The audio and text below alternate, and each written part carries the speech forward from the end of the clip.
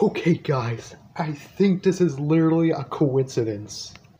So today, the Splatoon 3 Direct just released, and I think I found it to be great, and I can't wait to get this game on my birthday. But guess what? What came after that? That's right. Hello Kitty and Friends Super Cute Adventures aired after the Splatoon 3 Direct. So, okay, this is actually serious. This thing literally happened 3 times already this year. So the first time it happens is actually with Kuromi Sweet Valentines. And look what the episode aired.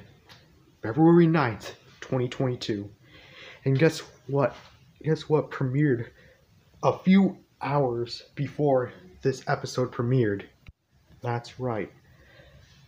February 9th, 2022 Nintendo Direct.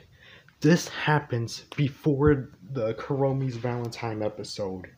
Here's another example. Hello Kitty's Kind Capsule.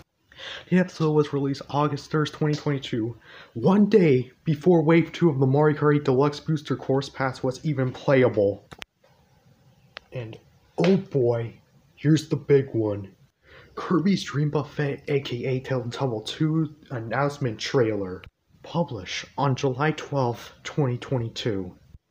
And not even a week, on July 20th, they uploaded bite-sized Bats Maru. And guess what? The plot on this is literally the same thing to Kirby's Dream Buffet. Like they low-key shrink down like how Kirby did with the spoon, and they run around food like Kirby's Dream Buffet.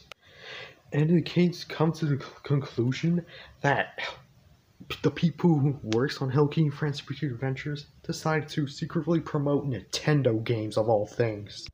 So, is there any other episodes that were premiered before or after Super Cute Adventures that happens during Nintendo games?